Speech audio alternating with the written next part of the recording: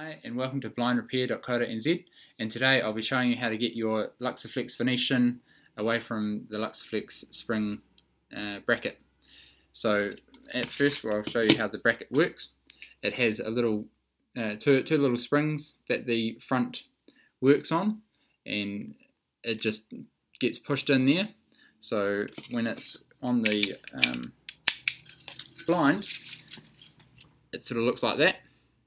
And so all you need to do is just put a couple of fingers on the back of the bracket and your thumb on the front of the headrail, and if you squeeze it together, you can see that the front pulls in, and then you can drop the back of the Venetian blind down and out, and it's just that simple. I'll do it again for you.